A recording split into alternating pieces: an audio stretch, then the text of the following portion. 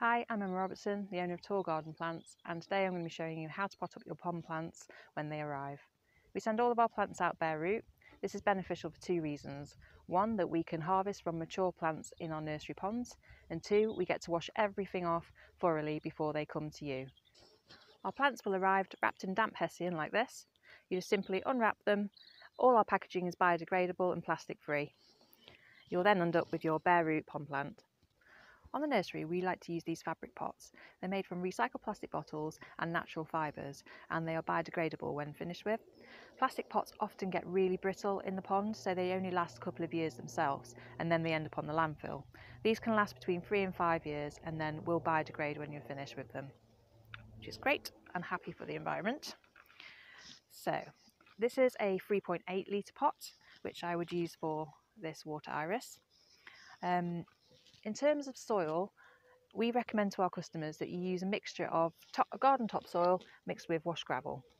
Sort of 2 parts topsoil to 1 part wash gravel, and we find this is the best medium for growing on pond plants.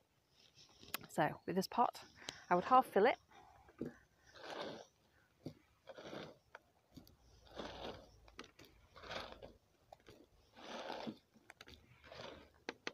Like so. And then I find if you hold the plant where you want it to end up, so the green part here above the pot and above the water level, and then backfill around it to secure, like so.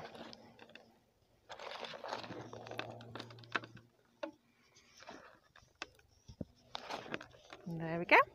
Just firm it down a little, and that's at the right height for where I'd want it.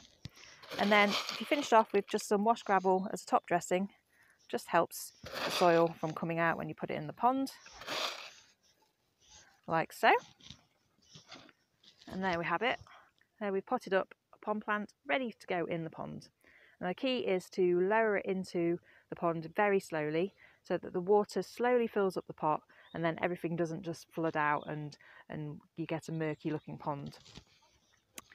If you want to find the correct depths for all your pond plants, it's all on our website at www.torgardenplants.co.uk. We will also be making some other videos shortly to show you how to put in deep water floating plants. But that's it for now. Thank you.